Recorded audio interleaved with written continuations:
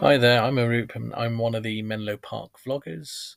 Um, Today will be my third and final vlog of the series, and I just want to talk to you a little bit about my latest rotation, which is a GP Plus placement. So, the first question would be, what is a GP Plus placement? A GP Plus placement is a combination of several days in GP and several days assisting with another speciality. In the deanery that I'm in, the speciality could be from sexual health, public health, medical education, and palliative care. From my understanding, most deaneries do offer a similar type of rotations. They could be also known as hybrid rotations. I think it allows for a varied experience.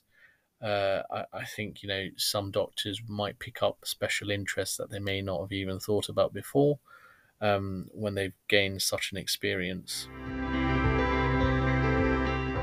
So I actually was given the palliative care inpatient side of things.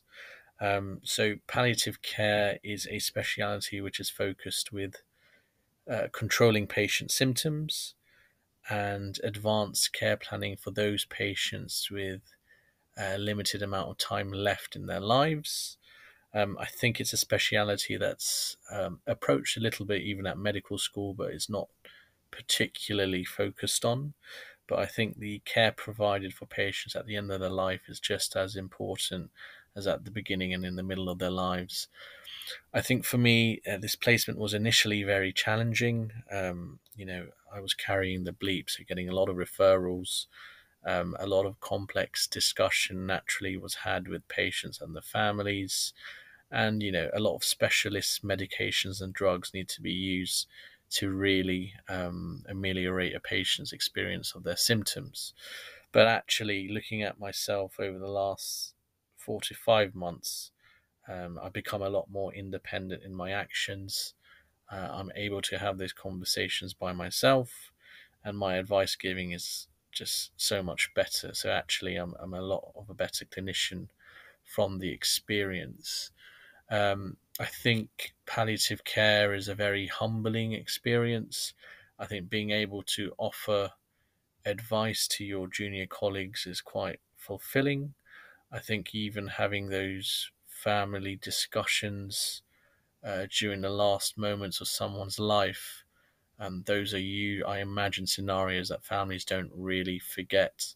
And if you've done it in a way that's, um, you know, um, you've really understood how they're feeling, you've offered assistance, and you've done what you can for their family member, they'll remember you in the most positive way possible. So actually, however difficult it might have started out as, um, I've actually enjoyed it quite a lot. And I think that palliative care, especially in the community, is something that GPs have to be really familiar with. So I think what I can take away from this rotation are the transferable skills that I've gained on the inpatient unit, and I guess one day be able to use them out in the community. Seeing patients in their own homes, if they are end of life, being able to have the confidence in adjusting medications, even delivering medications using syringe drivers. These are all skills that I've picked up now and have a lot more confidence in.